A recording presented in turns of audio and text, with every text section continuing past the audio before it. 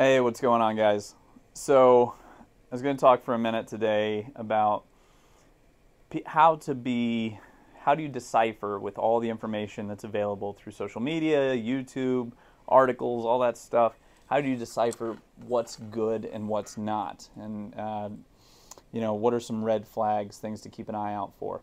So, what I do personally is when new information comes out, I look at some of the experts that I know have been in the field for a while, and I see what they have to say on the topics, and then I'll dive into a couple of books as far as, what are these books saying about such and such a topic that is coming up. So, case in point is right now the very popular thing is, Knees Over Toes guy. He's putting out some tremendous content, some good programs, and he's helping people alleviate a lot of knee pain. And that's great.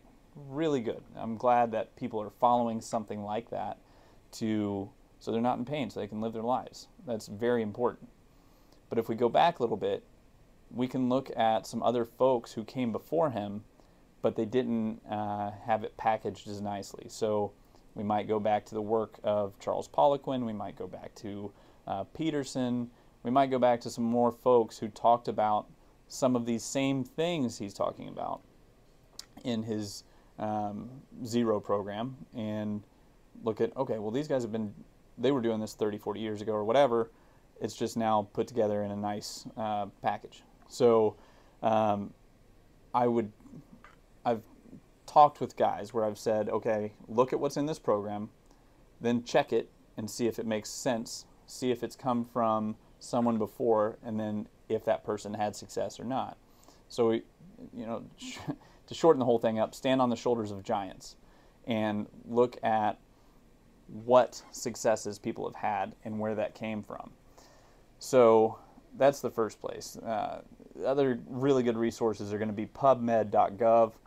So you can go there and start searching for anything you can possibly think of as far as scientifically related, and just read the abstracts, read the free abstract articles, and then start to decipher some of this stuff that you read through the abstracts.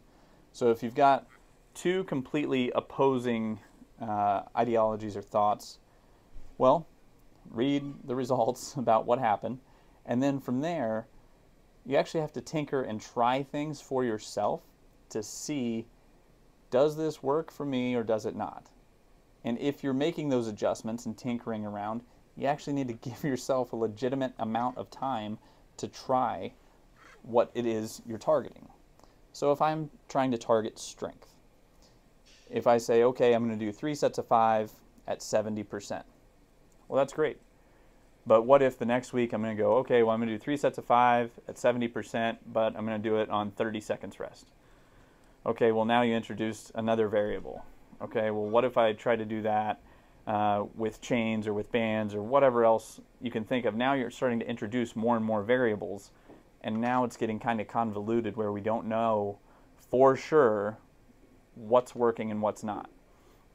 So as you make these adjustments and tinker around and try different things, make notes about what it is specifically that you're doing and how you're feeling following it. Not just that training day, but the following day, the following day, the following day. How's your sleep? How's your mood? How are, if you're squatting, how are your knees feeling? How's your low back feeling? Things like that, as opposed to just shotgunning the whole thing and then saying, well, I think it worked, I'm not really sure. Like, we don't have a high degree of certainty. So it really is going to have to be a trial by fire situation where you just try stuff out. But before you start trying a ton of stuff, start with the big general success of the giants that came before you and look at commonalities that all of them are saying. So for example, when it comes to leg strength, sets of 5 is going to be a great place to start. That doesn't mean that that's the forever and absolute place to be. Like, hey, you can't deviate from 5s, but let's look at the works of like Bill Starr, Glenn Pinlay, Mark Ripito, Jim Wendler. Like, what do those guys have in common? they all generally recommend like sets of 5. So those are some things to think about. Now, as far as red flags, things that make my ears perk up and I'm like, I really don't know about that, is whenever someone digs their heels in and is very, very absolute about what they believe.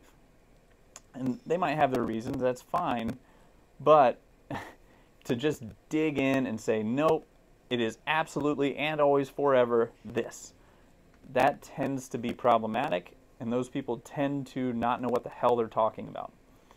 My buddy Andy Galpin has a great phrase whenever he's asked a question about physiology and performance and things like that.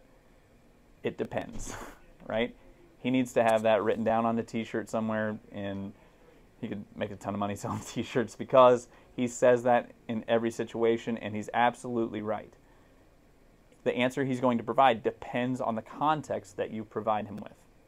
And that's how it goes with each and every person as they're trying to figure out what's going to work best for them. It depends on, this is not an all-inclusive list, but it depends on injury history, biological age, training age, range of motion limitations, health history. Like, you get the idea. So this is to say, like, okay, somebody says everybody must barbell back squat. Really? Fucking everybody? You sure about that? So I work with tactical folks on a daily basis. A ton of them have bad shoulders. Maybe they have a fractured wrist. Maybe they actually can't externally rotate their shoulders to be in a barbell back squat position. Maybe they need to use a safety squat bar, or maybe they need to do a front foot elevated split squat. It really does depend on what their ability and training age and biological age are, where they're at in their career.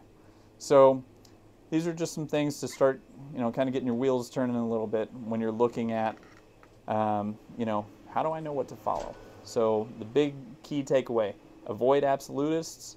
And number 2, you're going to have to tinker and try things out for yourself and make notes along the way. Try all this stuff out, adjust a little bit, don't change more than one variable at a time, and give yourself 4 to 6 weeks with that adjustment to see, is it working, is it not? Because one workout's just not enough time to see if it is trending in the direction that you want to trend or not. So I hope that helps. If you guys have questions, email me, travis@dynamichp.net, or we can hop on a call anytime for free, 30-minute call, and that's done at dynamichp.net/call. Look forward to hearing from you guys. Have a good day.